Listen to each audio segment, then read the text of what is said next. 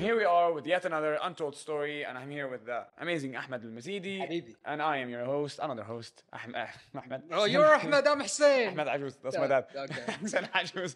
Anyway, today is interesting. Theoretical perhaps, or a lot of research. What can we call it? Someone who's very interested in learning more and more and more about cultures, yeah. societies, Yeah. and she's focused on Kuwait too. And the weird part, the plot twist, she's from Hungary, coming all the way to Kuwait. All the way to Kuwait. Doing research about Kuwait. About Kuwait folk tales. Kuwait's families. And Families. sitting with Kuwaitis to talk Yeah, about them. that's- And she's learning, I think, She Arabic. is learning Arabic and she the is. Kuwaiti Yeah, dialect yeah, as yeah. well. It's a lot. Let's just welcome her right after this.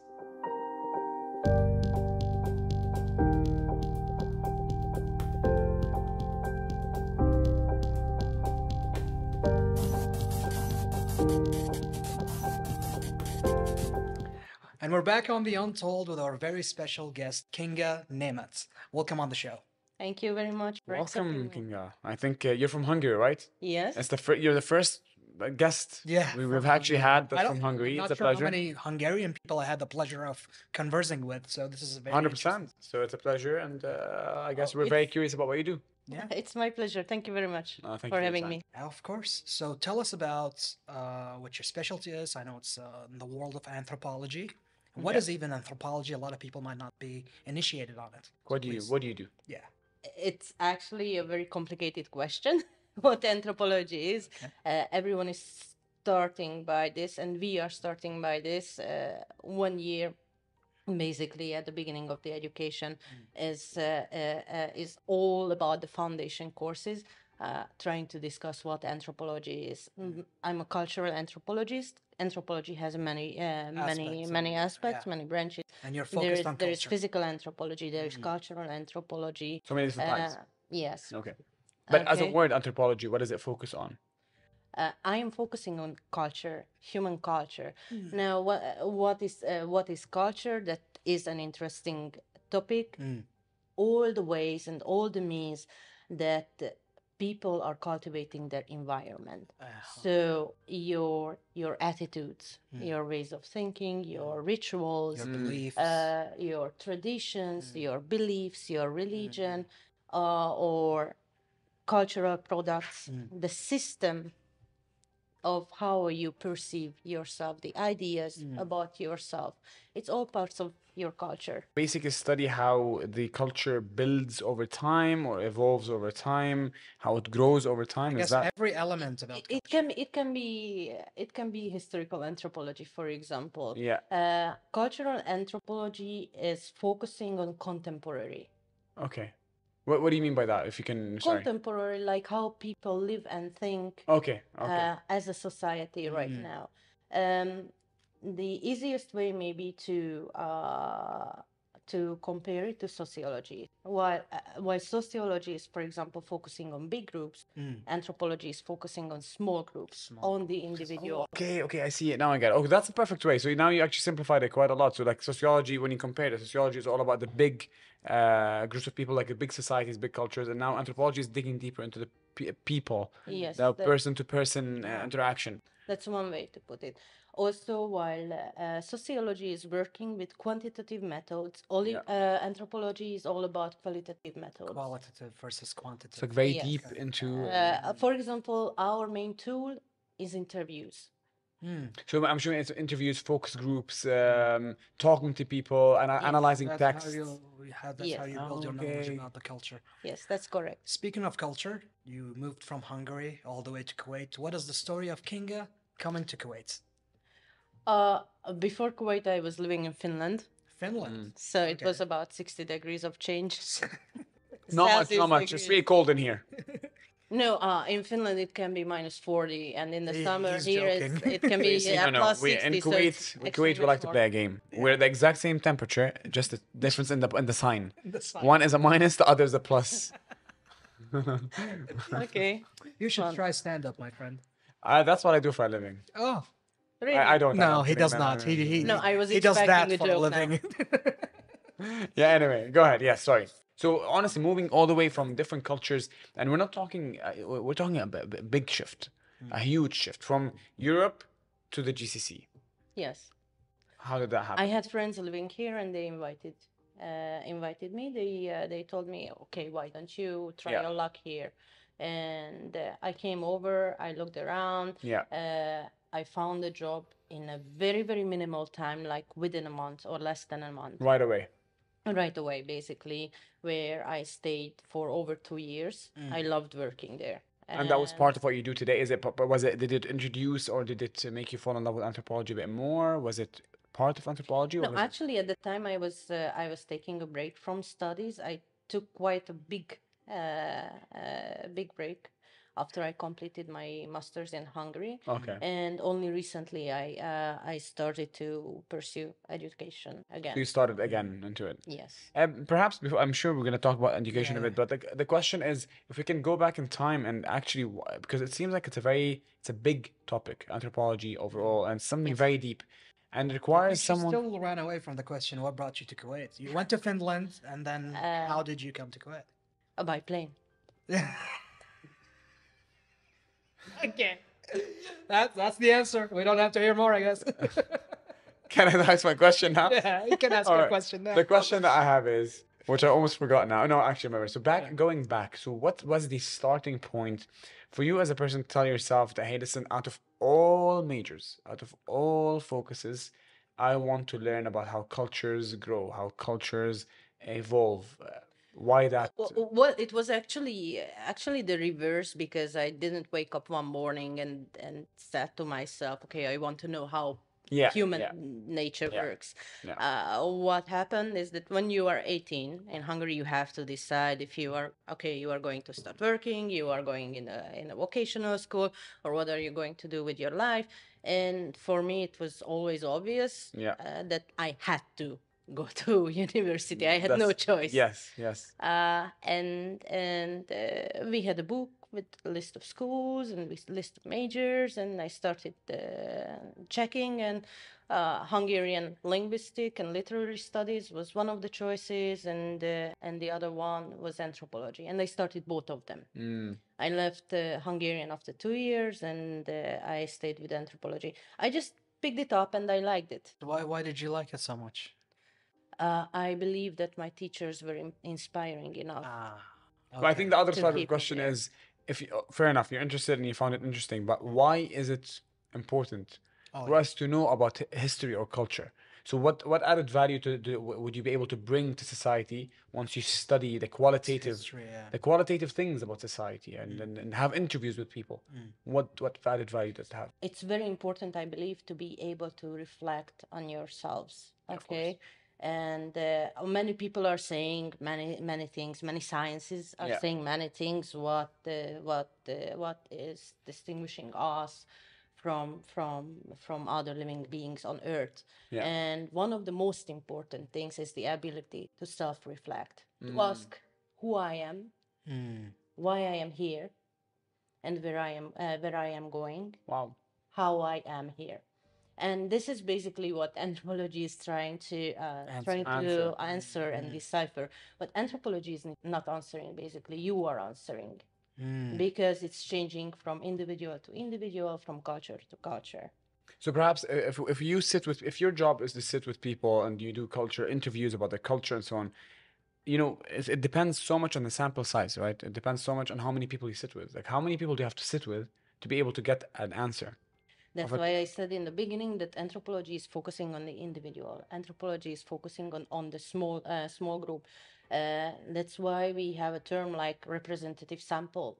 It must be a big If sample. I'm talking only to you, Yeah. that is not going to be representative. Exactly, That's why that's exactly. anthropology is able to work also with questioners. I cannot do a deep interview with everyone, every single Exactly. Kuwaiti That people. was. So you must have ways around it. You have. I never. I didn't think I of. need to have secondary resources. I need to have primary resources. I need to do questioners. I So need it's to do such a long questionnaires, process. I need to do interviews. I need to do my readings. I need to do lots of things to be able to say that the research Is accurate. conclusion that I'm putting out there, my hypothesis answer is correct. Must be a team behind it. No, No? No. It's an individual. Anthropology is a very, very, very lonely work. Lonely work. Yes. How does that make you feel? Lonely? I'm okay with myself. I mean, you started the sentence by saying that you have to know yourself and you have to know why you're here and all that. So I'm assuming you're someone with a lot of self-awareness. So you know your job, you know what you have to do, you know your cause and your why. That's the most important thing. Like you know what you want to do in life, and I think you're very determined. Yes. That's good. And it's fair to say you're passionate about it now. I must be, because without this passion, I will can't, actually give up. You'll give up because it's a lot of time, a lot of It's lots of effort, pressure. lots of pressure, time consuming, like I said. So you have to have a passion for it. And I can see throughout your conversation here today that you are very passionate about it. So that's beautiful. But also time. How long has it taken you to be able to reach this point today? To be able to be someone that actually Knowledgeable. Can you say you're an expert in this topic? Is this what we can say? We can say. So, but you're not there yet. You're getting there. You're still working towards it. I mean, No, it's there fair to is say you're an expert. No, I'm not scared to say, but where is the point? Who is the one to decide when you are becoming an expert? Fair. Fair. Like what's the definition of an expert of anthropology? I have reached a certain point. I can say that I have a master's in anthropology. So therefore I reached that point. When I complete my PhD, I will be there. But if I'm an expert, I don't know. Define the word, please. I guess, yeah, you're right. I'll shift the conversation. I'll shift actually another question that's in my mind. You're doing research on Kuwait now, right? Yeah. Yes, correct. If I was born and raised in Kuwait, and I've been here for a long time, and I think the culture is beautiful. But I want to hear your perspective as someone that's doing more in-depth analysis. What do you think is something that stands out in this culture? Like, what's a beautiful thing about this culture that you fall in love with every day? It's very profanic, but I have to say food at the first place. Actually, Ahmed, I think I'll ask my question right after we take this break. Exactly. Right. Okay.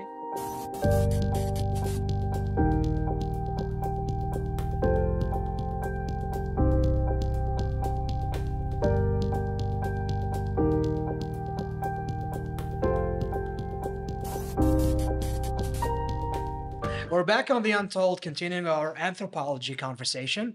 We left off with food, and you're coming to Kuwait, and your PhD is in Kuwaiti folklore.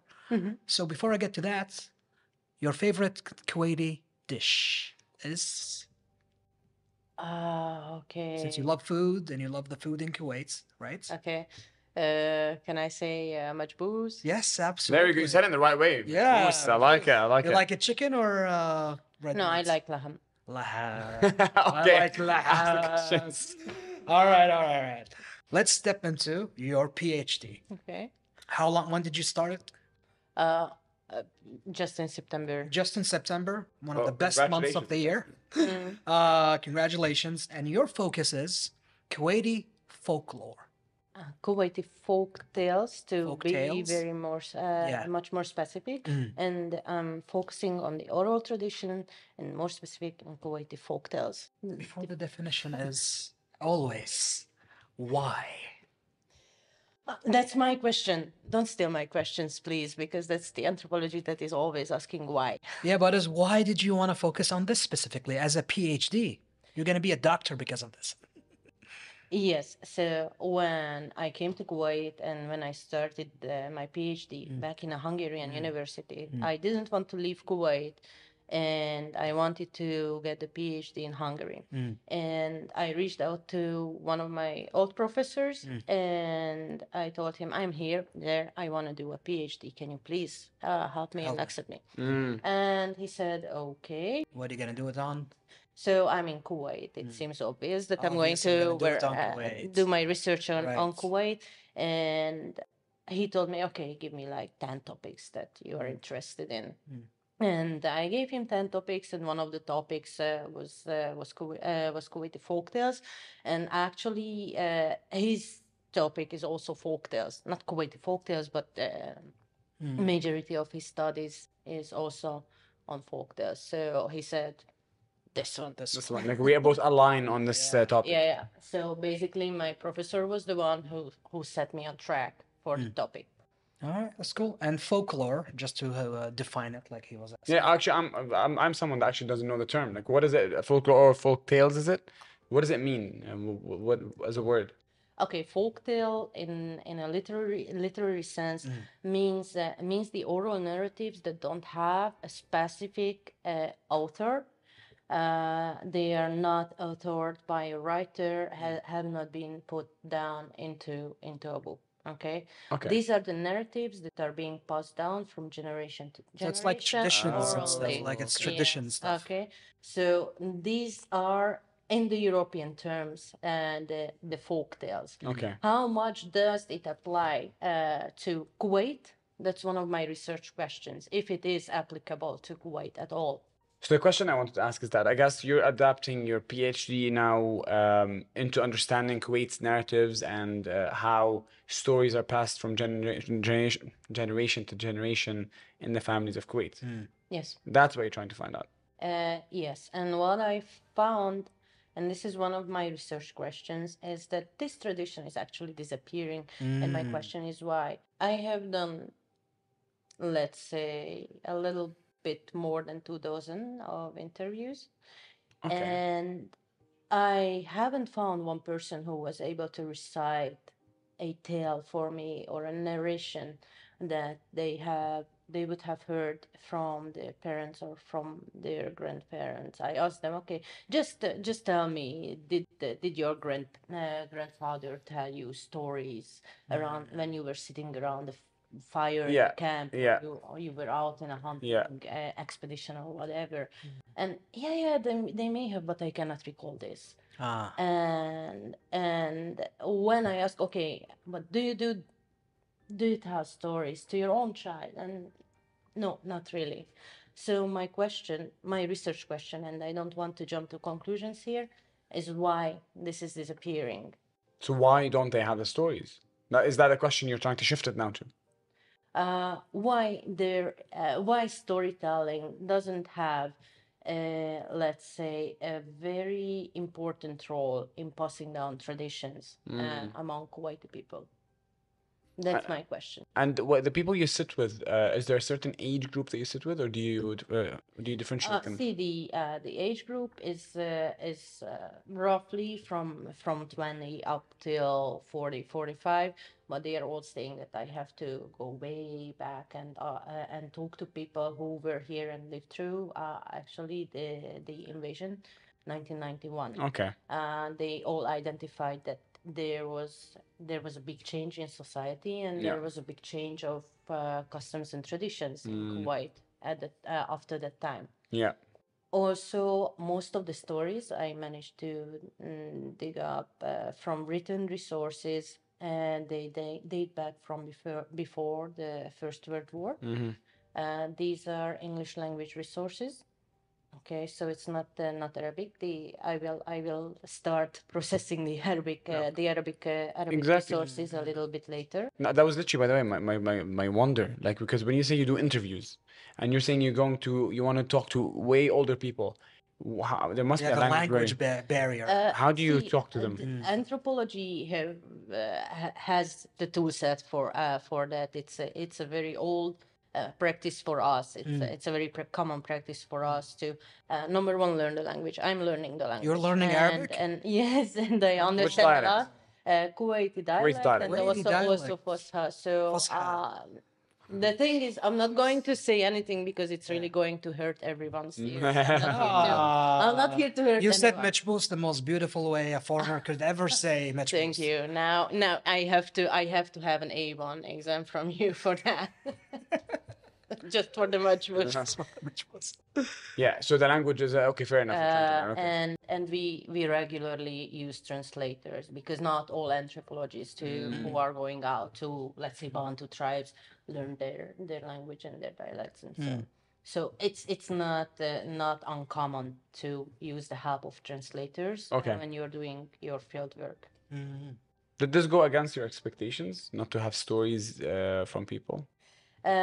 Kind of makes me sad because it's making my research a little more difficult than I expected more to vague, be. like- Because all the resources that I have read were saying that, oh yes, Arabs are storytellers, and I experienced that through my everyday life. It's very playful, actually. Arab people are very, very playful and joking Yeah, in terms of conversation, in terms of social life. So I expected like some more stories. Um, I try to give them some help sometimes, like I mentioned Tantal, I mentioned Himerata Gaila, they're fantastic creatures, but that doesn't ring a bell at all. Okay. And when I mention other stories, other narratives, like for example Captain Shakespeare, no, nothing. When I asked them, okay, just freely say something about your favorite stories or any anecdotes that you have heard about. Sometimes some beliefs or some superstitions about the genes or ghosts or these kind of things come out, but nothing specific. Let's take this research and throw it into anywhere else in the world. Let's say Europe. Okay. Let's say the US. Okay. How do you expect people would do you think people would open up more? Is it a cultural thing? Is it, or would you expect the same reaction across the world? No, it's always culturally rooted, and you cannot expect the same result from geographic or cultural area to other area. It's always going to differ. For example, when you compare it to Hungary and other European nations, their development, their epistemologic development, to use complicated words, like how ethnography or cultural anthropology in general, developed or evolved. It was rooted in social events. It was rooted in industrialism. It was rooted in revolutions. It was rooted in nationalism. It was rooted in people looking for their roots and their identity.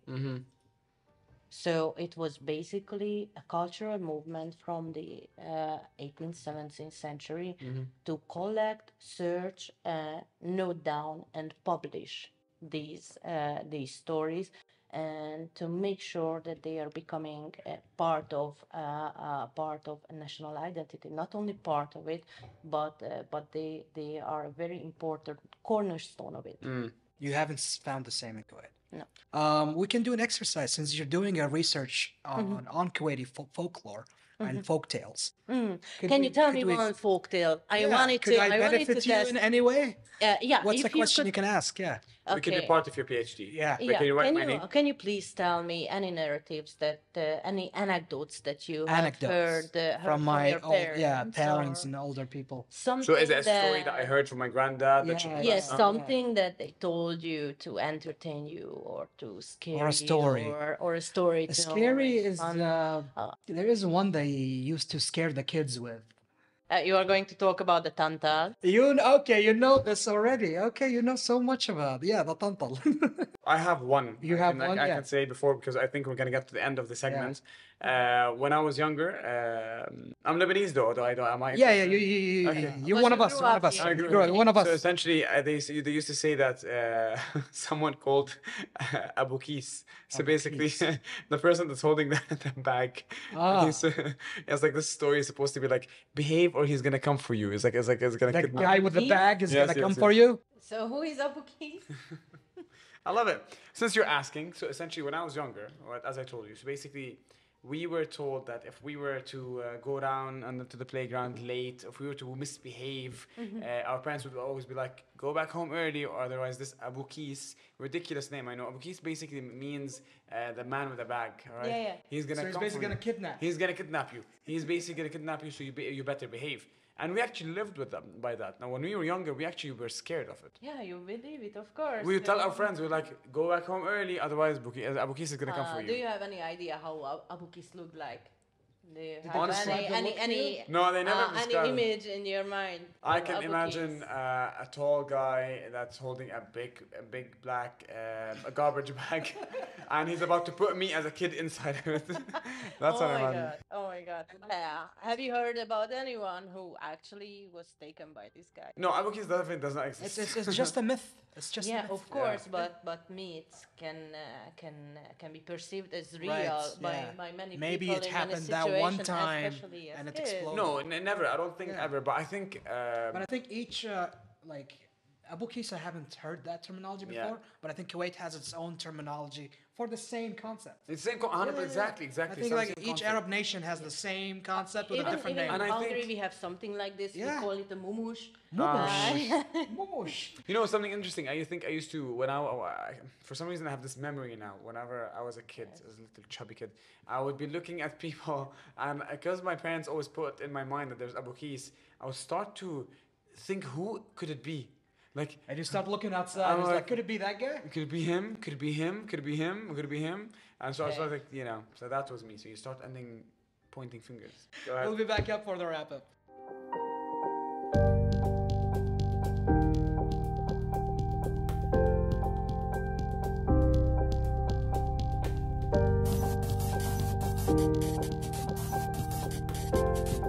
What a beautiful conversation we're having here. Wow, so much to learn from her, honestly. And her interest in Kuwait, I love it, honestly. As a foreigner coming in, wanting to learn our traditions, our culture, dive into the traditions and find the unknown, the untold. Take care. Now, I think, take care. I think the interesting thing is learning the language. Yeah. I mean, honestly, you learn Kuwaiti dialect. Yeah. I am trying my best. I was born and raised in Kuwait. I can barely say a word or two. But I think learning the language, learning the culture, meeting people, very brave. I think if anyone is there to support her with research, you have to, honestly. Honestly, yes. And the best of luck in your PhD, pursuing your PhD. And I believe you have this. And we have you here. We have your back. If you need anything in terms of getting the right people to interview, we're here. Thank you for coming on our show. Thank you for tuning in. Another episode tomorrow. The usual. See you later. See ya.